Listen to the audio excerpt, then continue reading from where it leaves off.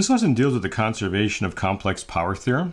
You can find these notes in the ECE202 ebook in chapter 16, starting on page 8. Let me start by reading the theorem. In a linear circuit operating in sinusoidal steady state, the sum of the complex power produced by each source is equal to the sum of the complex power absorbed by all of the two terminal elements in a circuit. In other words, the summation of the average power generated equals the summation of the average power absorbed. And the summation of the reactive power generated equals the sum of the reactive power absorbed. Now, why would that be true? Well, we've proved similar things in a time domain, so let's go back to our time domain equation for instantaneous power, which is equal to P plus P cosine 2 omega t minus Q sine of 2 omega t. If we define all elements as absorbing power, then the sum of the instantaneous power is equal to 0. Let's integrate both sides of this equation, dt, from 0 to t, where t is the period of our source, and then divide by the period.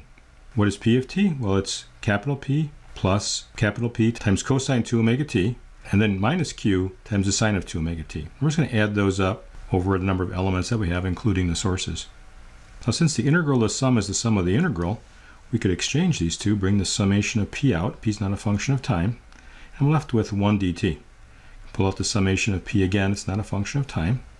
And I've got 1 over t integral from 0 to t of the cosine of 2 omega t dt.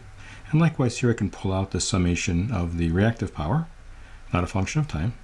And then I've got 1 over t integral of sine 2 omega t.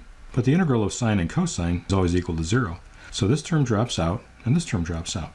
And I'm just left with this first term, integrating 1 dt. I just get t, upper limit minus the lower limit. The t's cancel. And I'm left with the summation of the real power is equal to 0. Let's go back to our time domain equation again, and let's do the summation of overall terms, assuming we're absorbing power. So I've got the summation of P cosine 2 omega t, and then minus the summation of Q sine 2 omega t. I've just shown that the summation of P is equal to 0. So I've got 0 here plus 0 times the cosine. And then here I've got a term that's multiplying the sine of omega t and has to equal 0. Well, since the sine is not identically 0, then this term here must be equal to 0. And so the summation of the reactive power is equal to 0.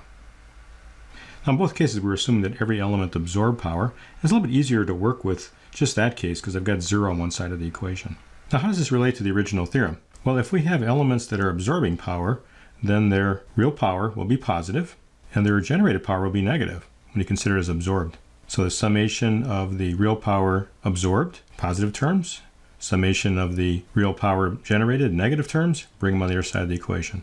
And the same is true over here for the reactive terms. And this is the conservation of complex power theorem.